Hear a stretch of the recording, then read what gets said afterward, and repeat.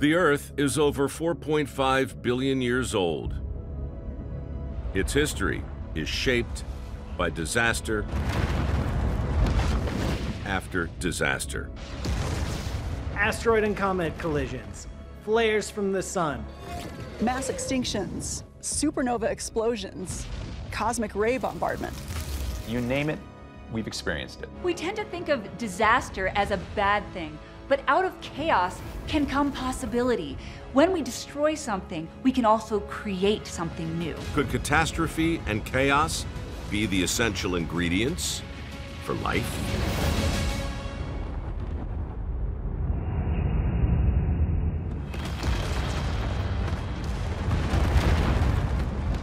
Four and a half billion years ago, the solar system was still a pretty wild place.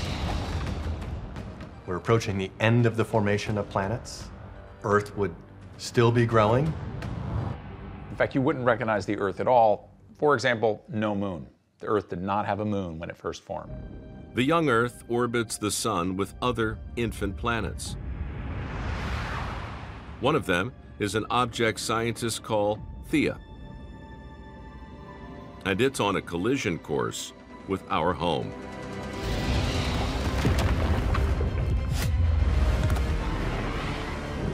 The impact melts rock and throws out over 1 billion tons of debris.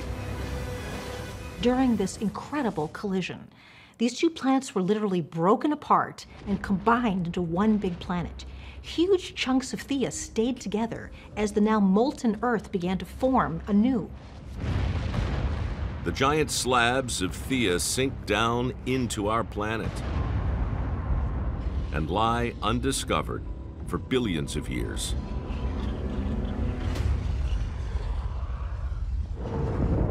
Earth reforms from the ruins of both planets. When these two planets combine, parts of Theia's iron core merge with Earth's. So that means that Earth collected a much bigger core than it might have possessed on its own. This is good news for us because the core is the source of the magnetic field that protects us. Liquid metal flowing around in the outer core generates Earth's magnetic field, a protective shield from the sun. The sun can actually output billions of tons of high-energy protons and electrons in a single burp. That eventually would have stripped away our atmosphere. If it weren't for that active core and that magnetic field, we would look like Mars, just sort of a bare and barren desert. Thanks to Theia's extra iron, Earth's molten outer core is large. So it cools slowly, staying molten, and keeps on generating a strong magnetic shield. The catastrophic impact helped life in other ways, causing a huge disk of debris spread out from the Earth, out of which formed the moon.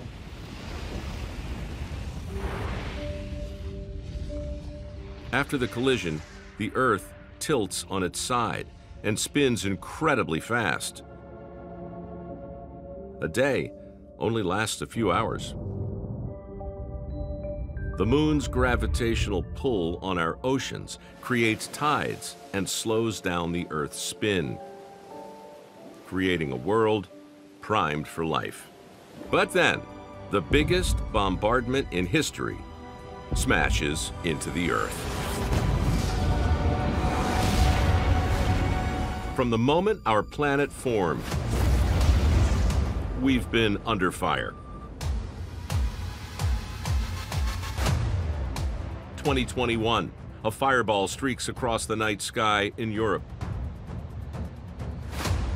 2018, a 1,500-ton meteor explodes over the Bering Sea with 10 times the energy of an atomic bomb.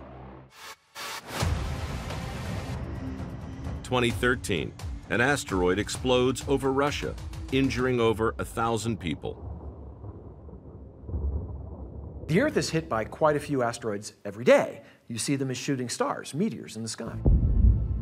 These events are violent and destructive, but these space invaders also brought something every living planet needs: volatiles. When we say volatiles, what we mean are elements that are really light and easily moved around. Often they're gases, so that's oxygen and water and carbon dioxide and just all those light elements that are really important building blocks for life. Young Earth was a dry planet. 4 billion years ago, a storm of giant asteroids and comets hits the Earth. Some are tens of miles wide. They bring the volatiles that help fill the Earth's oceans and build its atmosphere. But cosmic deliveries can both give and take. The importance of impacts for atmosphere could go either way. You could have a really big, really powerful impact that blows away the atmosphere of a small fledgling planet. Or you could have a bunch of small impacts of water-rich asteroids that are simply contributing water and volatiles and new chemicals to the surface that might help the atmosphere that's already there. Firing a mini meteor at 2,000 miles an hour into this chemical soup triggers a reaction between the basic organic elements, creating amino acids. We call amino acids the building blocks of life. Really, they're the building blocks of proteins, and life needs proteins to exist. But that's why they're so important. Without amino acids, there's no proteins. Without proteins, no life as we know it. The experiment proves that meteorite impacts can help build the components for life. Cataclysmic events go hand in hand with human evolution.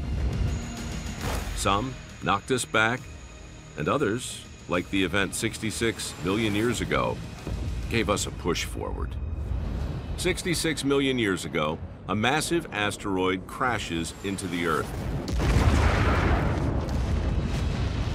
It triggers a huge extinction event. Without it, humans may have never evolved. The impact throws trillions of tons of rock and dust into the air. The rocks heat up as they fall back to Earth, setting the planet on fire. The impact also throws up soot, choking the atmosphere. Now the skies are blotted out by all these materials, so the sun is no longer shining brightly on the surface. Plants need sunlight to photosynthesize.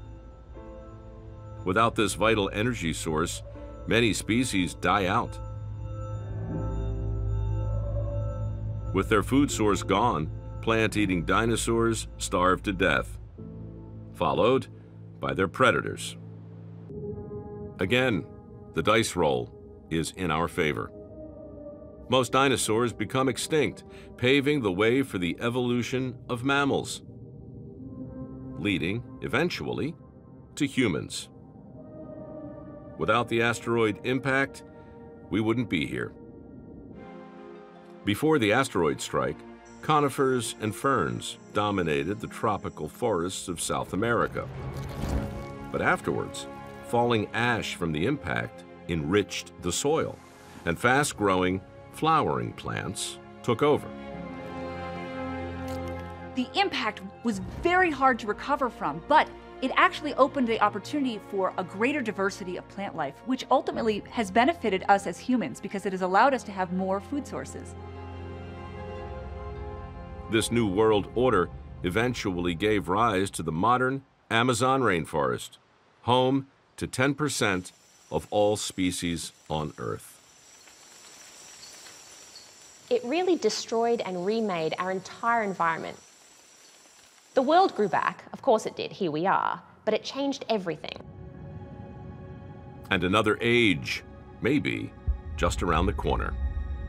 We should absolutely expect that at some point in the future, and I'm not saying you should lose sleep over it, but at some point there will be another mass extinction.